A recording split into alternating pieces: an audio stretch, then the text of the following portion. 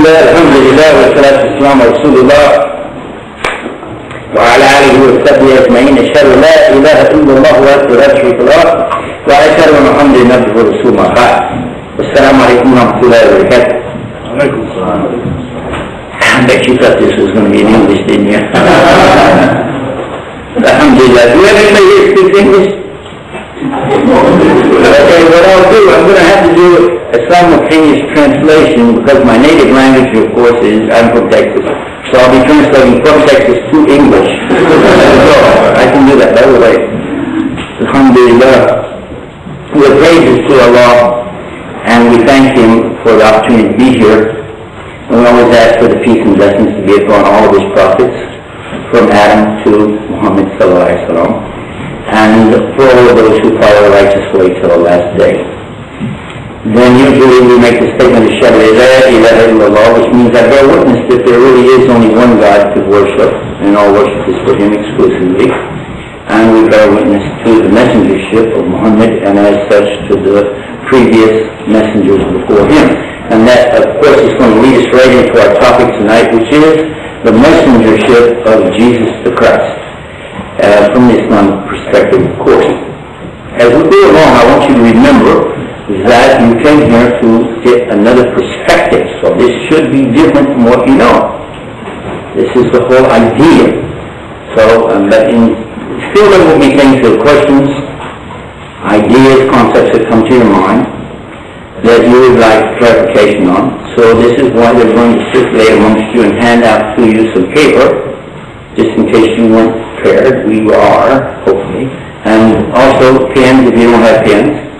And then if you don't know how to write, we'll get a secretary for you, and we'll get your questions and your responses as much as we can before the program is over, so that when we end the program, we'll be able to then go into instantly answering the questions you have. In the case that we're not able to handle all of them regarding time, because that happens, we do have a website that you can go to pick up a lot of information there.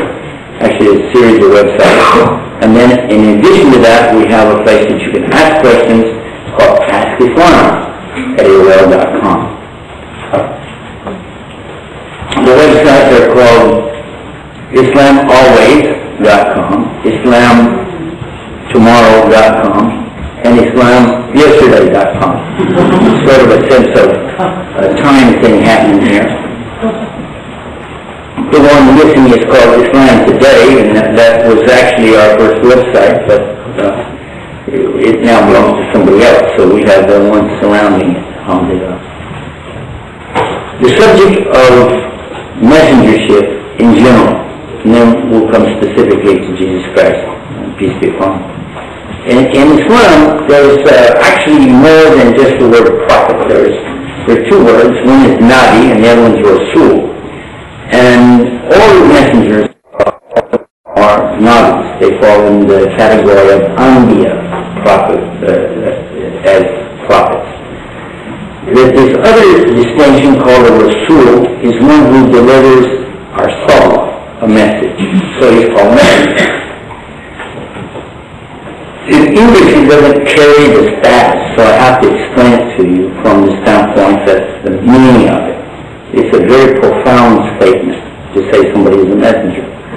All of them fall in the category of Anbiya, but only certain ones are messengers. And those who come with a book or a writing are considered to be messengers. Therefore, immediately, you know, Moses, of course, had his commandments that came on Mount Sinai, so he has to be a messenger because he has something in written form.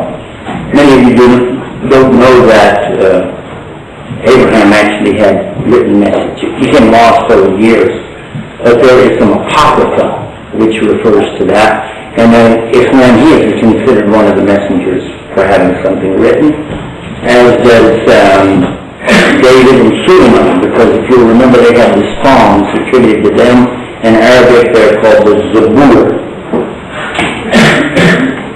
Now, somebody's taking care of the Sheikh, and I like that. That's I make dua for you guys. So,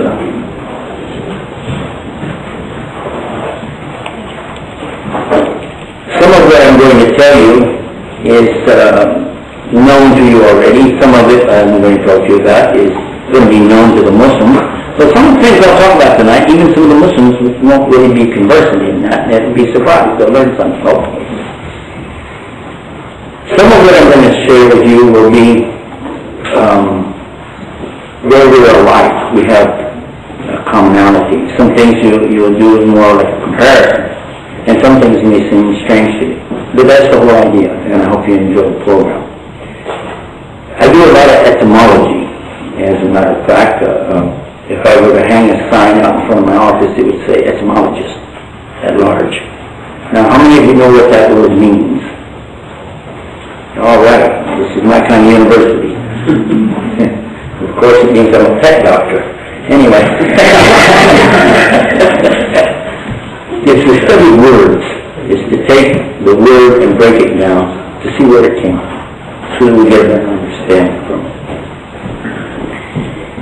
The word here, as we broke down, was Arsallah, and one who has a message is Rasul, and so that is, of course, what we were talking about first. Now we come to the next prophet after David and Sulaiman, that there is the word or Psalms is going to be Jesus, the Christ, peace and blessing be upon him.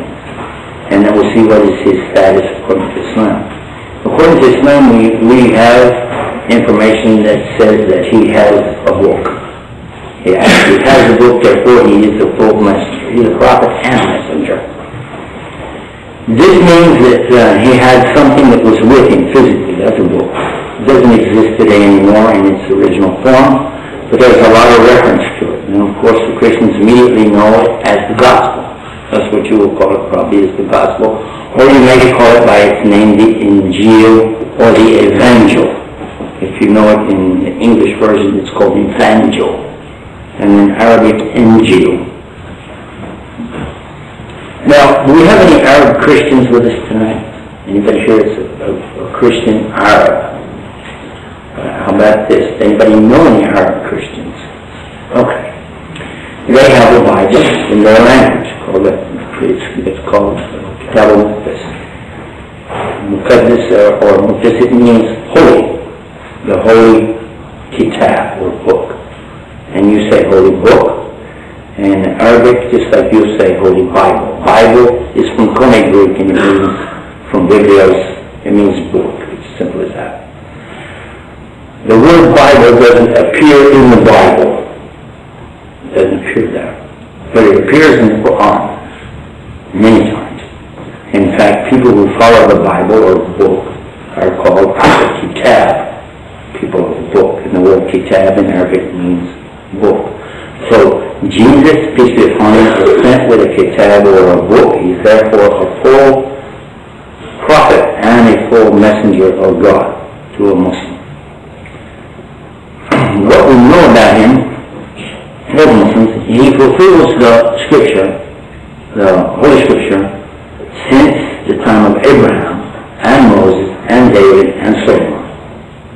And this scripture is teaching that there will be one who will come, and he will be of a miracle birth, and he will be a messenger to the people, and he will be in the last days. Now, pay close attention to this because you'll find that this exactly fits Jesus the Christ, peace be upon him. First of all, he already came, but he's gone, right? But the Muslims believe he's going to come back. They have no doubt about this. Muslims believe Jesus the Christ will return in the last days. Therefore, he fulfills the scripture that he's coming, he's a miracle birth, he preaches a message, and he's also in the last day. Yet Muhammad, peace be upon him, still fits in there as a prophet and a messenger because he did what? He testified to the messenger before him and all of them before, and he also mentioned that Jesus would be back. So there's plenty of room here for everybody. Okay, makes sense? Everybody with me so far? The problem that the Jewish have with Jesus, okay, is that they don't want to accept a number of things. First of all, they don't want to accept that he is the miracle birth. They don't want to accept that the Immaculate Conception. They don't want to accept that he is the prophet. They don't want to accept that he is the Christ or the Messiah. And they don't want to accept that, that he did miracles, nor do they want to accept that he's going to come back in the last day. They're only looking for the Messiah to come in the last day, period. That's it. They don't believe that the Advent is taking place yet. For the Muslim, they say, no, he did come. He had a miracle birth. He was born to Mary. There was no human intervention there. It's Immaculate Conception. Jesus, peace be upon him, was born. And one of the first miracles is that he actually spoke as a newborn baby and defended his mother against the charges that they brought against her for having an affair or something. And he, instead of her defending herself, the baby spoke and startled the people very much. A little baby speaking would shock anybody. But that is what we learn from the Quran, that he spoke and defended his mother. So this was the first miracle, but certainly not the last. People being cured of diseases, skin diseases, etc. People who were lame, crippled, and so on, being able to walk again. People who were born blind, and now they can see. Not restoring sight, which is certainly a miracle in itself. Somebody's blind to see again. But how about somebody that never saw before and now they can see? That would be amazing. And then and we're talking about curing people, how about curing people of death? And he brought somebody back to life who had actually been dead. None of these things are normal.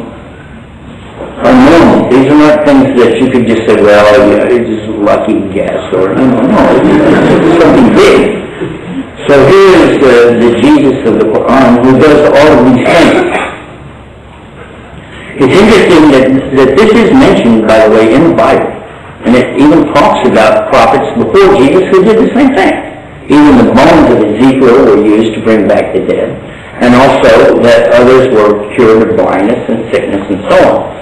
But the main point here is that Jesus fulfilled all of the things that were mentioned in the Old Testament.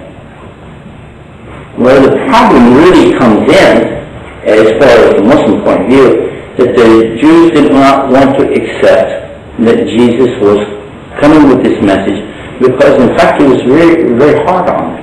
If you read the New Testament, you find that he took a whip and he drove the money changers out of the temple. And those being whipped considered that wasn't very nice. And he kind of put them out of business and probably hurt a little bit along the way. So there was a lot of objection to what he was saying. And he called them vipers, that's not nice, from their point of view. A viper, a snake. And also it mentions that he said that if your righteousness didn't exceed theirs, that you couldn't even go to heaven. So the Pharisees, the ones who were charged with the responsibility of the religion for the rabbis, etc. at that time, they were really being put down a lot by Jesus. So you can understand why that they had a real thing to try to discredit him from the beginning. They didn't want anything to do with him, and they tried in every possible way to shut down his message and those who followed him. He has quite a following, at least from what we understand from the Bible, because it says very clearly that in all four Gospels mention this. Now, the four Gospels, Matthew, Mark, Luke, and John, don't necessarily agree on every point. Some of them don't have this part of the story, some don't have that part. Some actually contradict how some of the things happen. But this one particular event is clear, and it's on all four. All four Gospels talk about what we call the Palm Sunday. Everybody know what it's talking about, Palm Sunday, when they lay down the palms as he entered, the palm leaves, or the big things that they lay on the street, and then he rode in on the donkey. And they were laying down, and the saying says, Hosanna, Hosanna, Hosanna, and then he comes in on the donkey. All four of them speak about this subject. So it looks like he was well received on that Sunday.